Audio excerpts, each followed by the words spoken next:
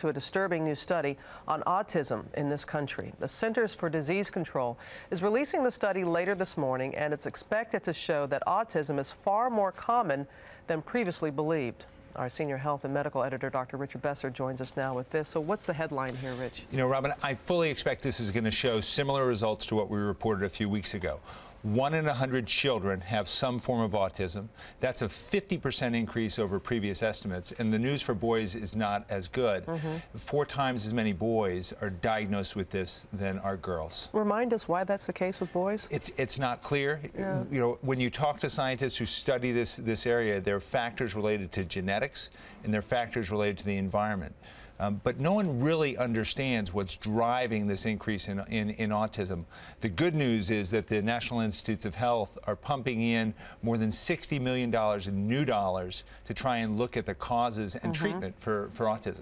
So if you're a parent and you're hearing this new information, this new study, what do you do? Well, I think there are a number of things you need to do. If your child has autism or a form of autism, you need to get treatment early. And every state has available services for your children. If your child is very young, you can go to your school system. A lot of parents think that you have to wait until they're school age to go to your school. If you go to your school and say, my child is diagnosed with autism, and you show them the results, there are early children's services that are available. It varies by state what the quality is, but we've been reporting here on a number of studies recently that show early treatment is very helpful at improving the symptoms of autism. When you talk about this increase in the number here, you think of our healthcare system, because these are a lot of children that are going to need help. Are we equipped to help? Well, I don't think we are. There are only 10 states that require that all insurers provide services for children with autism. There are 24 more states that are looking at implementing laws in that regard. But it's very intensive. Each of these children requires services that may cost upward of $50,000 a year.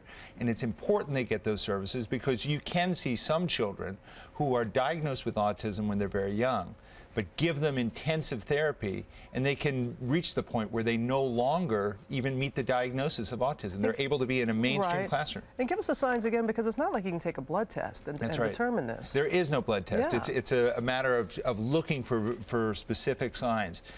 As a pediatrician, there are things I look for at every visit. In young children, looking to see is there a connection between a parent and that child is very important.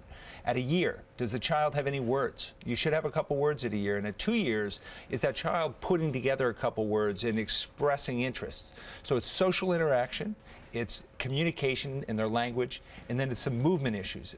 You know, do they have repetitive movements? Are they fascinated with their hands?